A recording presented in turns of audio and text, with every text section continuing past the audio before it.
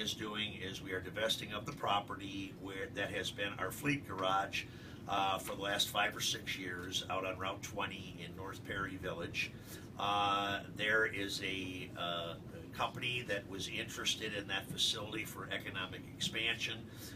The Board of County Commissioners, the Port Authority, and the Village of North Perry have negotiated this for a few months. There are several reasons why we're doing this. Prior to coming up with these current circumstances with the port and this private company, the county was in the process of planning for the long-term future of the county garage and determining, the cost versus benefit ratio of that. We have had a reduction in workforce in the county, and we've kept that reduction in place. We have a reduction of the number of county vehicles that are out there, and a lot of the newer vehicles now have extended warranties and service contracts that are covered by the dealers from which they're purchased.